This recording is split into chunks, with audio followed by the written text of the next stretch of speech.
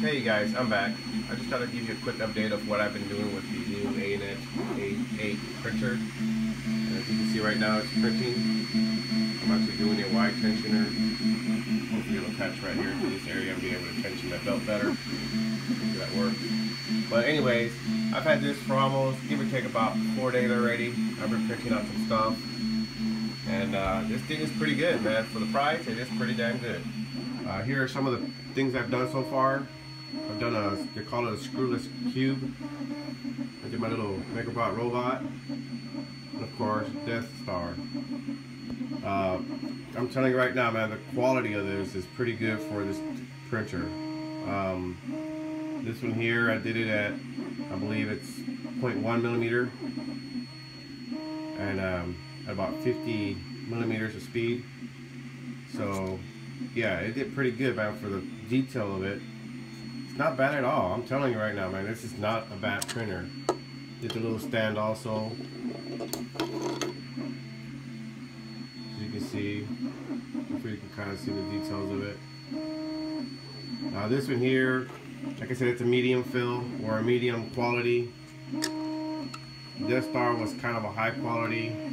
I actually did one of these also. I finally got one to actually work.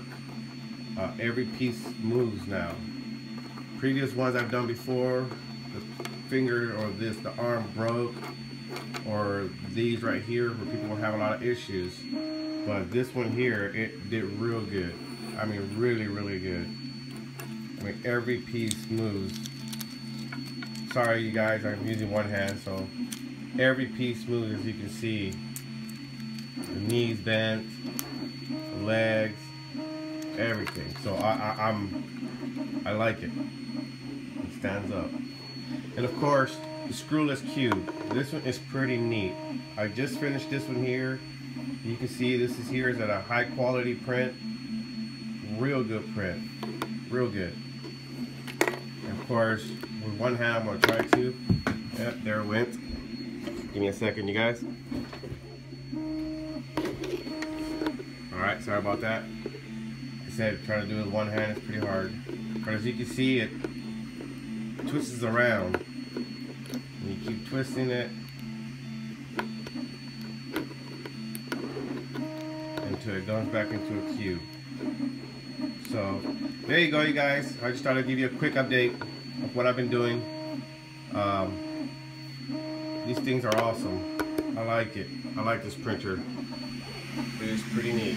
I really do like it.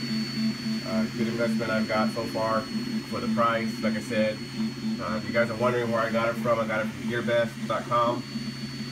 Give them a look, man. I mean, they're not too bad at all. I'm going to keep printing. I'll do some more updates of what I've done so far. But for the meantime, comment, subscribe, like. I'll be putting out some more videos. Thanks, you guys, and have a good day. Bye.